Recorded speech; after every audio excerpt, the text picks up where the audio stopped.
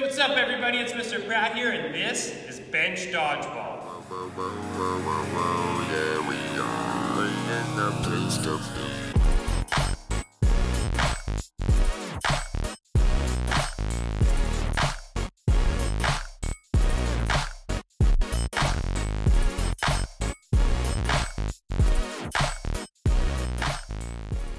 So as you know, I'm always bringing you accessible, modifiable, and engaging content for in the gym, at home, and in the classroom. Today we're featuring a game called Bench Dodgeball, which is a great modification on a classic and often misunderstood game.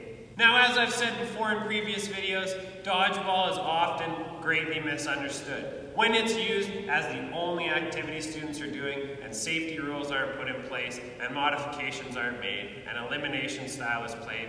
Dodgeball really isn't a great game. However, there are lots of variations of dodgeball, lots of modifications that make it fun, engaging, and really works on some important sports skills. And bench dodgeball is definitely one of those good modifications. One key thing you'll notice later in the video on bench dodgeball is there is not much time to be sitting out or being uninvolved in the game, and there are lots of safety rules put in place to avoid injuries. Now, of course, you can never completely remove the risk of injury, but in my opinion, that's part of a physical education program and being an active person. There's always a bit of a risk of injury, but when we teach each other and we teach students to be respectful, to play safe, play for fun, and kind of work within the rules and show respect for one another, problems are significantly less, and we learn a lot as we play. Simply removing risk of injury from everything we do, I don't believe, is the way to move forward.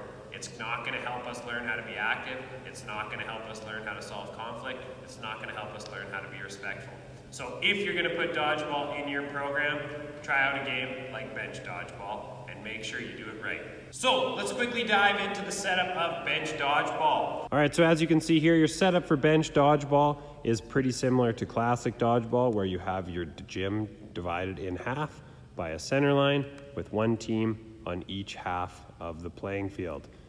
Your balls are lined up on the center line, which is marked by those cones or pylons to indicate the line that cannot be crossed.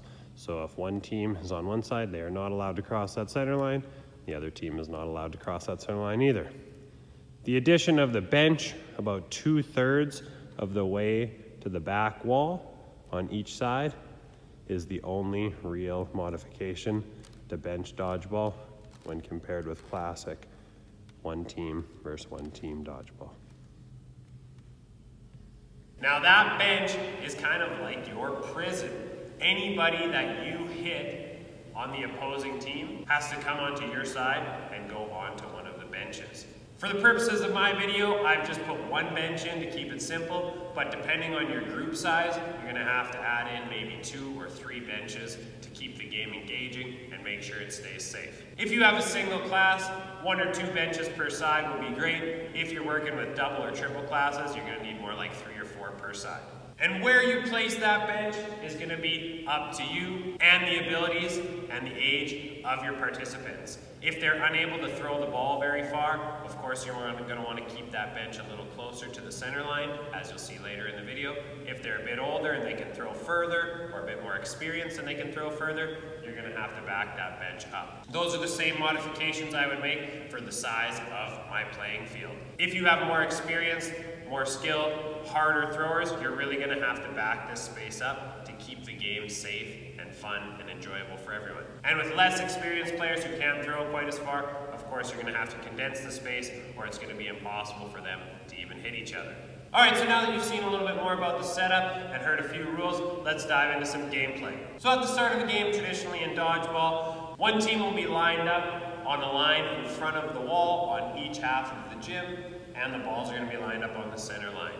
The leader is then going to say go, and both teams rush to the middle to try and grab balls, and the game begins. There are times when I start a game and I simply avoid all the running and to the middle altogether and just leave the balls spread out in the gym, have players go back to the line and just start and have them pick up balls that are already on their side. In my opinion, this is actually a better way to start because it takes less time for setup and it avoids the possibility of collisions or twisted ankles as you approach that center line at the start of a dodgeball game. But that's going to be up to you to determine. Now the first thing we gotta know about bench dodgeball is if I am hit in this game, the first thing I need to do is put my hands up on my head to indicate that I've been hit. This is what I do to help students know that people have been hit and are eliminated so they stop getting hit by the ball. Of course, being ready to move your hands down to protect yourself is important, but just keeping your hands lightly on your head is the way to go. And once I've been hit, I actually have to go onto the bench or the jail of the other team. Now, if I've been contacted by a ball, I am now in the opposing team's jail. So I am up on this bench, this is like their jail, and now it's my job to try and get out of jail. So, instead of having to sit on the ground and be bored out of my tree because I've been hit, I have an active role in this game still. To get out of jail, here's how it works. Someone on my team has to successfully throw a ball to me that I catch in the air while on the bench. If I am able to do that, I am free. So I would put my hands on my head, I'd step down from the bench, and I would make my way back to my half of the gym. Once I'm back on my half, I'm going to take my hands off my head once I'm ready to play, and I continue playing in the game. Now there's two ways you can escape from jail. Number one is only the player who catches the ball gets to be free. The other way is to have it if anybody on the bench, myself or any of my other teammates who are on the bench, make a successful catch, the whole bench gets to be free. This is my preference as it keeps the game interesting, keeps it engaging, keeps people working together instead of competing for balls, and it prevents people from being eliminated for too long. So it's kind of like the ball that gets thrown and caught is like a key for us to unlock our jail, and then everybody gets to escape. Now, a few things to keep in mind while players are up on the bench. Talking about safety on the bench is really, really key. This isn't a high height, but it is definitely high enough to have some serious injury. It's low enough that we feel overly confident, high enough to cause some broken bones. So reminding students to be aware of where they are in space, if they're losing balance, to just simply take a step down onto the floor. These kinds of things are really important. You don't want them being too close to each other, and this is why having a second or third bench might be important depending on your group size. I also tell students that if a catch is made, both feet must still be on the bench for it to count as an escape. So I can't be leaning and catching with one foot off the bench because that's going to make it much more likely that I'm going to fall off or knock somebody else off the bench. So I tell students they have to have both feet planted, make a catch before they can escape. Now hopefully the benefits of this type of dodgeball are clear, because instead of having to sit down and be bored, I am having an active role in my own escape once I am contacted. So I'm searching for a ball, calling to my teammates to throw me a ball, and I have to work on my receiving skills in order to get out. So working on that window or that basket catching technique to try and get myself out of jail.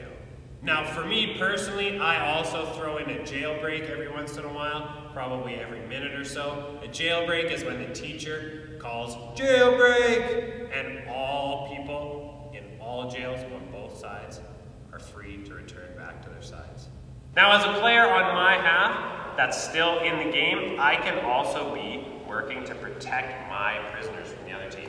So as we've talked about, if somebody from the opposing team is hit, they have to make their way onto my bench.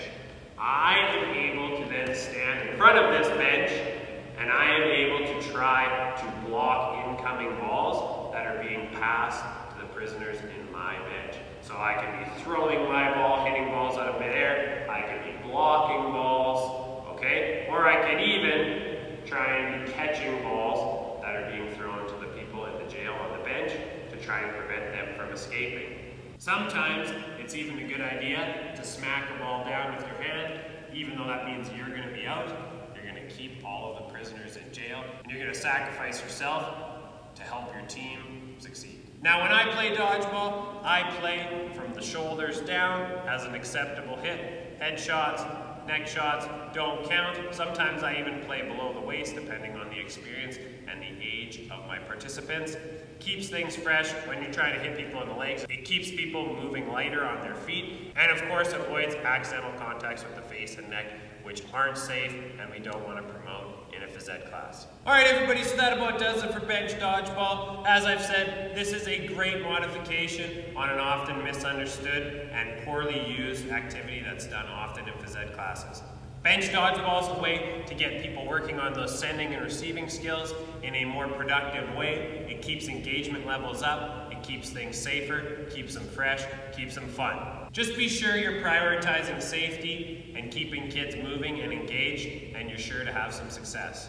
I also highly recommend establishing your dodgeball rules ahead of time to avoid conflict and arguments within the game. So whether you play that you can block balls with the ball or you can't, or a ball that bounces and hits you counts or doesn't, these are things you're going to have to establish before you start playing bench dodgeball to make sure everybody's having fun and on the same page. If you enjoyed this video, please remember to hit that subscribe button there, sign up for notifications to be the first to see my weekly content, like and share away. You know I love seeing those comments below as well, and be sure to check out some of my other dodgeball videos, which are linked in the description or can be found on the video content of my channel. But for now, this is Mr. Pratt signing off from Bench Dodgeball.